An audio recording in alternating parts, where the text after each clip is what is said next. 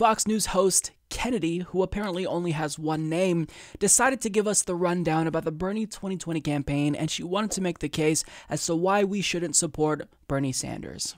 Now, what she does here is attempt something that very few Fox News hosts try, because it usually ends in complete failure. She tries comedy. And what you are going to see here, expectedly, is for her to bomb bad, and it just turns out into a complete cringe fest. Take a look. Socialism has been gaining traction over the last 4 years since dinosaur diet communist Bernie Sanders foisted himself onto the political scene.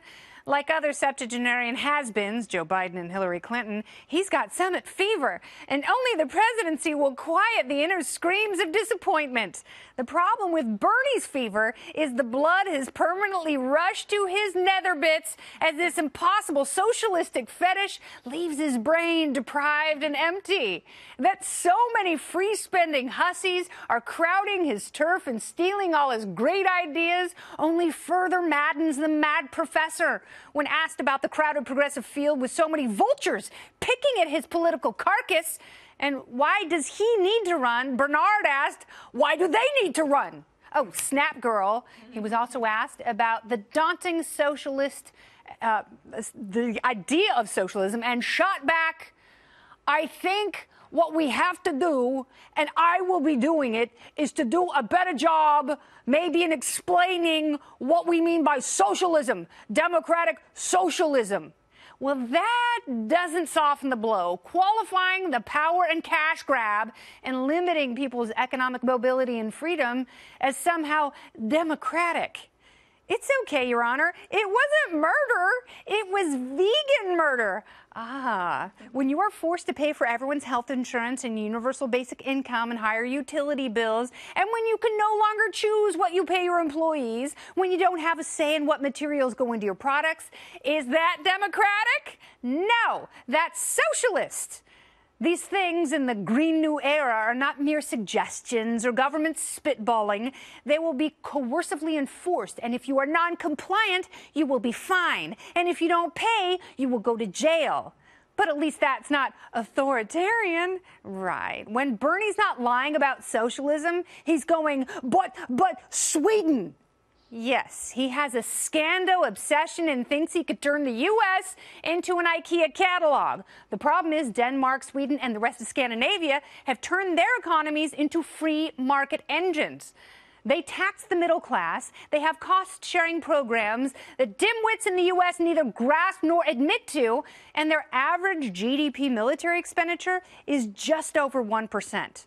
Denmark spends $3.8 billion a year on defense. We spend almost $700 billion. All the Swedish meatballs in the world will never make a direct comparison between Scandinavia and the U.S., mostly because the socialist boobs in this country are too afraid of the free market. And that's the memo. That was so bad. That was so bad. Holy shit. Can we bring up the tweet from Paul Joseph Watson about how the right is becoming better at comedy and it's making lefties nervous?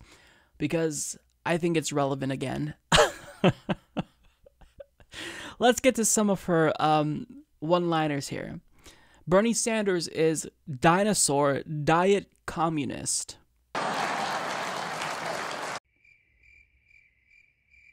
Okay. Quote, the blood has permanently rushed to his nether bits, edgy, as his impossible socialistic fetish leaves his brain deprived and empty. Ha! Got him! Okay. When it comes to him identifying as a democratic socialist, well, that doesn't soften the blow. Qualifying the power and cash grab and limiting people's economic mobility and freedom as somehow democratic, it's okay, Your Honor. It wasn't murder. It was vegan murder. I don't know. I don't know.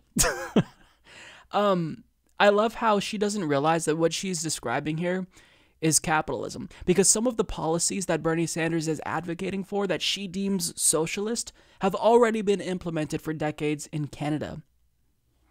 And yet they have more social mobility than Americans. It's no longer the American dream, it's the Canadian dream.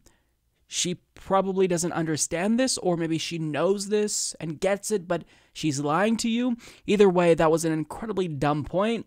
When it comes to freedom, she claims that Bernie Sanders and the left doesn't believe in freedom, but actually it's her that doesn't believe in freedom. Because if you're okay with capitalism's corporate control and coup of our democratic institutions, frankly, then you don't believe in freedom. That's not freedom. Begging your insurance company to cover a procedure you need so you don't die when you're already paying them a monthly premium, that isn't freedom. Having private corporations frack in your backyard and poison your water, how is that freedom? Kennedy, explain how that's freedom. So what she's not telling you is that she's not necessarily in favor of freedom in general. She's in favor of one type of supposed freedom. She wants freedom from government at all costs. But in a capitalistic system, if you want full freedom from government, that means you will be enslaved by large multinational corporations. And she kind of alludes to this because she says, when you can no longer choose what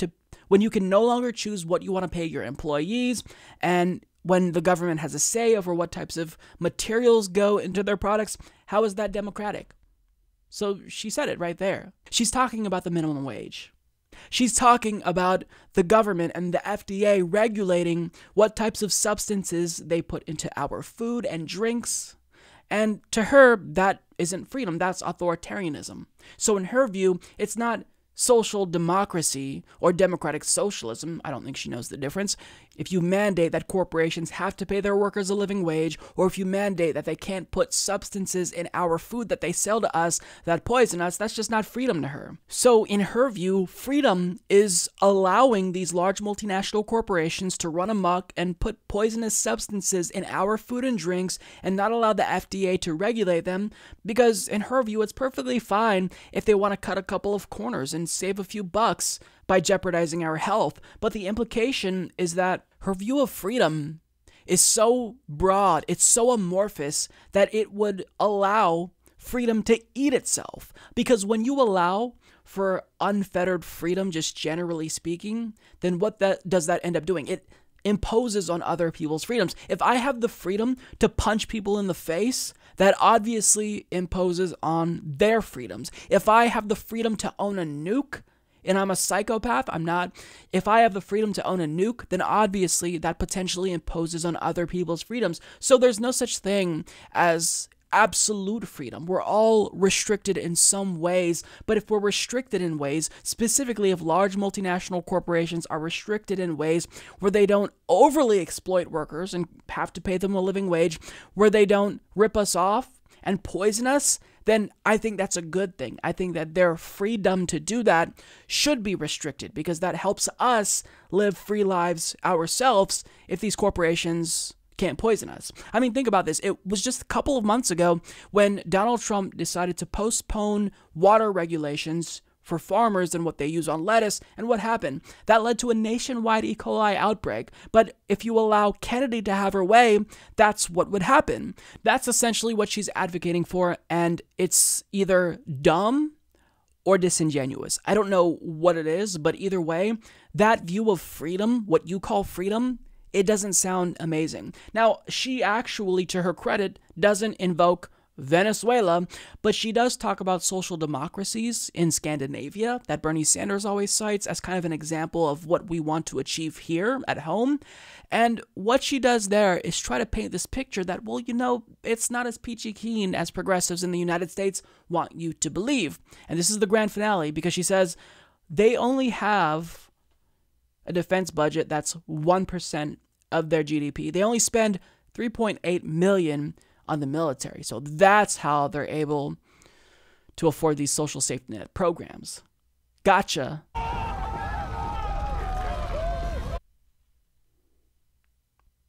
I don't think she realizes that progressives are some of the loudest people who call for us to cut the military budget so we can actually fund social safety net programs. So by telling us this, it's not a gotcha. You're not going to dissuade us from supporting social democracy. You're going to encourage us because that's what we should be doing. They're right. But she paints it as a negative, like a buffoon, because apparently she thinks we should be spending, 50-60% of our discretionary budget on the military? It's absurd. Absolutely absurd. And let me ask you this, Kennedy.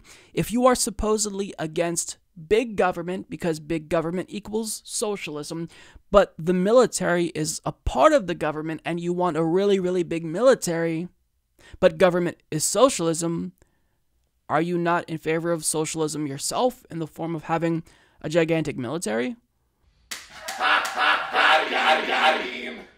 In her worldview, spending less on the military in order to fund social safety net programs is a bad thing because she's someone who, she doesn't have to think about social safety net programs because she probably makes millions of dollars each year being a propagandist for Fox News. So it's kind of one of those situations where she's like, hey, fuck you all, I got mine. So why would I care about social safety net programs when I'm doing just fine? I could pay my rent.